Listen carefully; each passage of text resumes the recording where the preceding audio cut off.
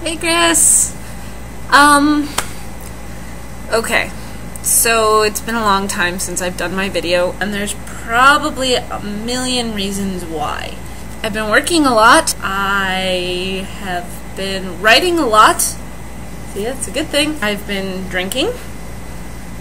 I've been painting.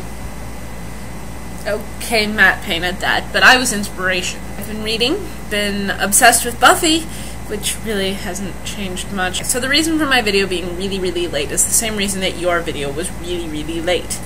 I'm lazy. Yeah. I'm sorry. I'm sorry. And here we go, and I have several ideas for punishments.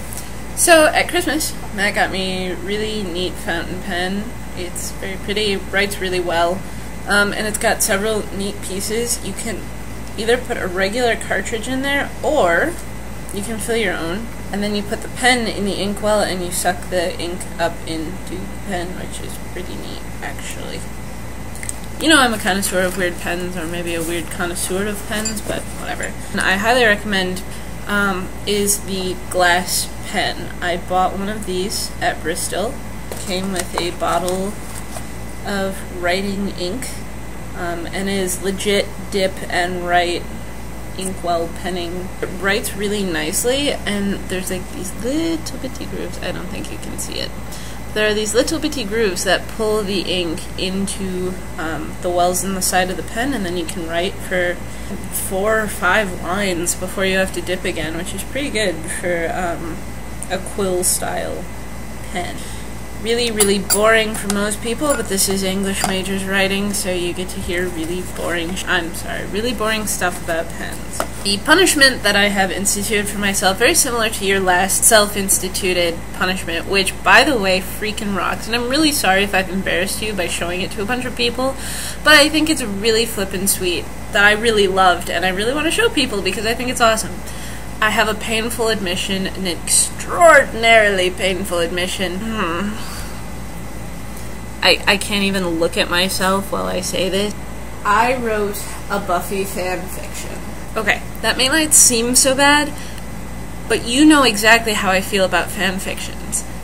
They're a thing that should never be done, and if it does have to be done, then, I mean, you do it and you burn it, or you eat it, or you bury it in the backyard and you never talk about it again. And I'm ashamed, and it involved Angel, which makes it even worse, but no sex scene. Okay, I know this is going to come back to bite me later, but there you go.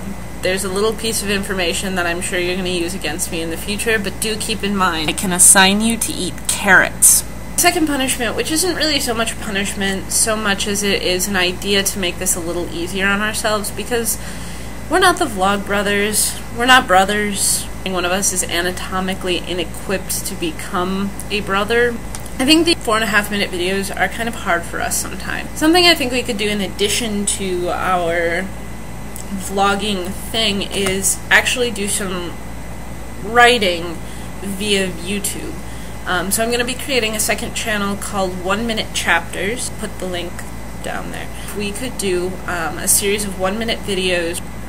I'm going to start writing the first chapter, speaking the first chapter after this, and then you can add on your chapter, which would be the second minute, and it has to be 1 minute long.